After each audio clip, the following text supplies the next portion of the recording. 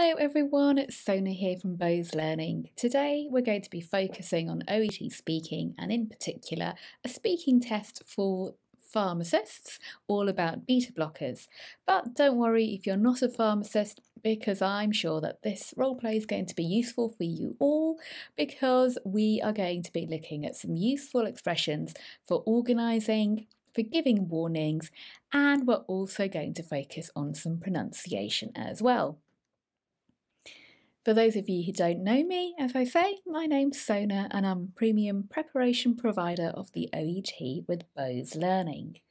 So first of all then, my questions for you are these. What are beta blockers and how can you explain their side effects? Don't forget, these are things that you're going to have to do in lay language. So you're going to have to translate your medical knowledge into everyday language that your patients, your clients are going to be able to understand easily. As I'm not a healthcare professional, I get all my information from reputable sources such as the NHS, and this is where I've got this information from today. I'll put the URL here so you can take a look at it yourselves as well. So let's look a little bit about what they say and also pronunciation. Beta blockers work mainly by slowing down the heart, and they do this by blocking the action of hormones like adrenaline. So the pronunciation here is hormones. Don't forget that H, I need to hear it. Hormones and adrenaline. They usually come in the form of tablets and they are prescription only medicines, which means that they can only be prescribed by a GP or someone else suitably qualified. There are some side effects listed and also some red alert things which you can have a look at yourselves actually. They're important, but actually for our role play that we're going to look at, they don't come into effect, so we're not going to be looking at these. But for our role play, we're going to have to know about this caution. There are some medicines that may interfere with the way that beta blockers, including beta blocker eye drops, work. So there are some medications which interfere, they don't interact well. And this is what we need to know for our role play that's going to come up. In particular, medicines for diabetes. Pronunciation here is diabetes, particularly insulin, because beta blockers may make it more difficult to recognise the warning signs of low blood sugar. So, if you have to summarise what beta blockers are, you can say they're prescription-only medicine that works mainly to slow down the heart. And in terms of side effects, people taking them either have very mild side effects, which become less troublesome with time, or they might have no side effects at all. However, they're not suitable for everyone, and there are some medicines which can interfere with them, so they're not indicated to take together.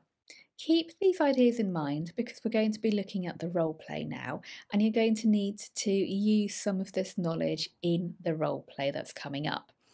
I'm going to give you 3 minutes to read through and make some notes, just like you would in the test itself. So here comes the role play and your 3 minutes preparation time.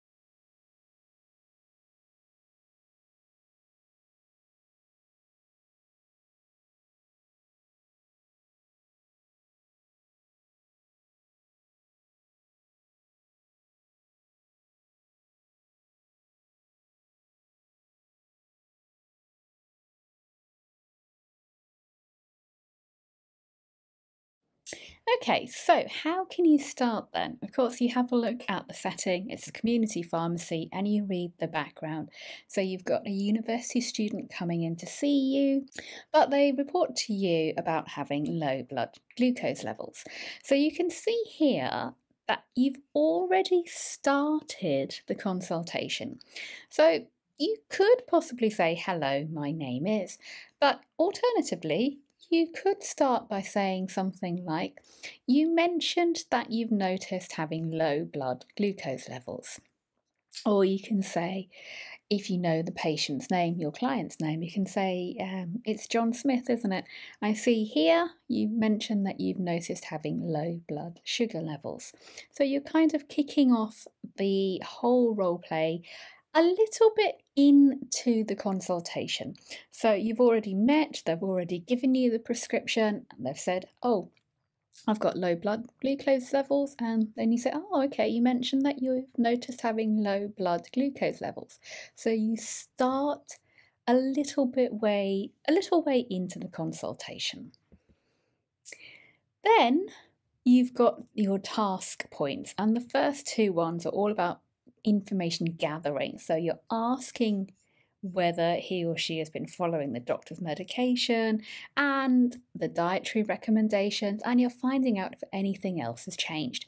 So, how can you ask these questions? Before you do, don't forget you should be organising your questioning. So, you're giving structure to what you're saying. That, of course, is one of the assessment criteria. So you could say something like, "Can I ask you a few questions about your medication and health to begin with, and then we'll look at what might be causing any problems." So you're telling your client what you're going to do, you're asking them these questions first, and then you find out what's going on. We're not going to focus on this today because, as I say, we're just going to be focusing on the warnings, but you know the kind of questions you can be asking to enable these two tasks requirements. So let's move on to this warning part then. How can you warn your client? This is what we're focusing on today. How can you explain to them that beta blockers should not be taken off prescription? You've got to advise them to stop taking them, and you've got to inform them about why. So beta blockers can mask these symptoms. And if you have low sugar levels, then normally you'd expect tremor, sweating, etc. You've got to be firm in your guidance and, tell them that they must stop immediately, basically. So again, organise. I'm going to have to tell you something you may not like to hear. So this patient has come in, they've taken these beta blockers without talking to their doctor. They're not going to be happy about you telling them to stop. So warn your client. I'm going to have to tell you something that you may not like, but beta blockers are not something that can be taken without speaking to a doctor. Don't lift exactly, change it a little bit, and you actually really need a prescription to get them. So sharing a friend's prescription is not something you should be doing at all. Now, don't be judgmental. Don't say, "You're crazy to do this, it's a stupid idea." You're probably thinking that, but don't say that. Just say it's not something you should be doing at all. And then relate it back to what they said.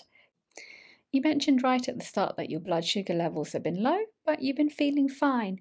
Now, the thing is with beta blockers, they can mask or hide the symptoms of low blood sugar. So now you're going into the explanation and you explain all these things.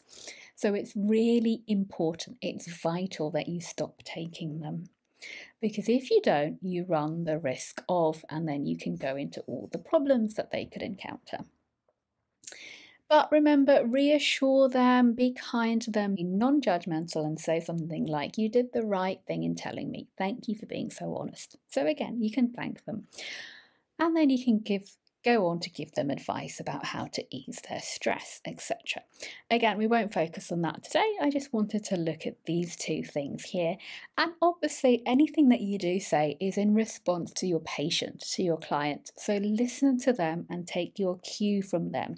Pick up anything that they're trying to tell you but may not say directly. So listen, pause, and then reassure, and then warn, but be firm, but also be non-judgmental.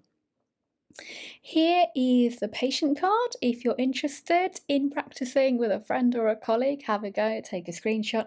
Let me know how you get along with it. See, you can always contact me, drop me a little note in the comments, and it'll be really nice to know where you're from as well. So drop me a little note, a little icon, little emoji, thumbs up, tell me where you're from. If you're interested in practicing a bit more on these kinds of things, then why not take a look at my pre-recorded on-demand pharmacy course. You can find that on Udemy, and it's specifically on the speaking subtest for pharmacists. I've also got ones for doctors and nurses as well, and also one all about reading for you. I'll put in some discount codes in the information below so you can take a look. And I'd be so happy if you could help me grow this channel by sharing this with friends or colleagues. It would mean a lot to me if you could help me do that. And if you're interested in getting a regular dose of all things OET, then why not sign up for a free newsletter? Again, the link is in the information below. Well, thanks very much for watching. I hope you enjoyed this, and take care, and I'll hopefully see you next time. Bye bye.